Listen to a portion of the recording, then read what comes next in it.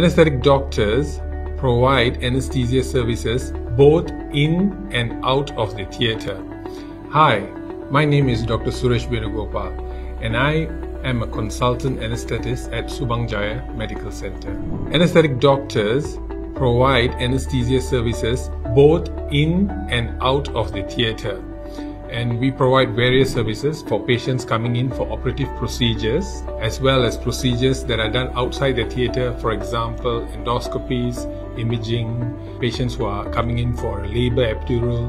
We also manage chronic pain and acute pain services in the hospital and provide critical care service for patients who are critically sick in the intensive care units. So there are many types of anesthesia. We have general anesthesia, which is actually the ones most patients are aware of, where you are put to sleep.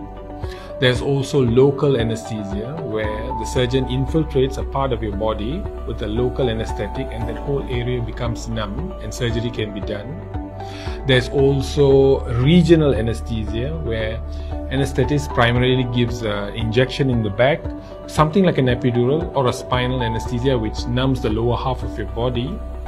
And this is done so that surgery can be done. For example, cesarean sections or surgery on the lower limbs.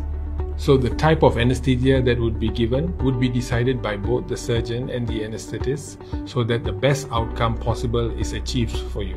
When you walk into Subang Jaya Medical Center for a procedure, in theatre or outside theatre, rest assured, a friendly anesthetist will meet you, explain the procedure, make sure you're asleep or sedated during the procedure in the safest way possible to ensure the outcome is optimal and your discharge home is expedited in a safe manner. So I hope this allays your anxiety if you decide to have a procedure in this hospital. Thank you.